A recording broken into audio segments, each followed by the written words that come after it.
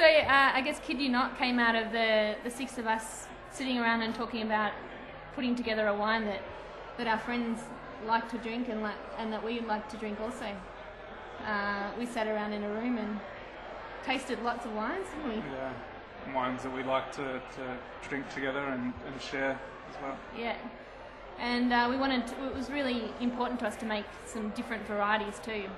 Brown Brothers is well known for lots of different single varieties, but we wanted to make some blends, and we were really show how the blends will work together. Yeah, and it was really fortunate that we had a lot of different varieties to choose from.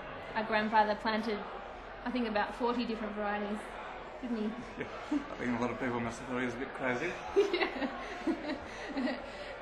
So yeah, we had a lot to choose from. So we sat around at a table one day and really sat down and blended lots of different varieties and came up with two that we thought were our favourites, but also what we thought our friends would enjoy.